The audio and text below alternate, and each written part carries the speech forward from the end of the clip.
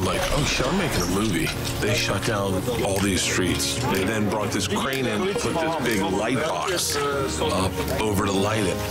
I would be remiss if I came to Hollywood, spent a whole career here, and didn't make a movie.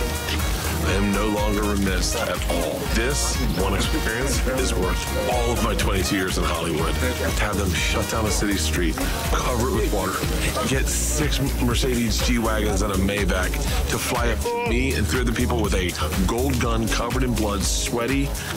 And then Mark Hamill's there? Shut the fuck up. I'm not remiss.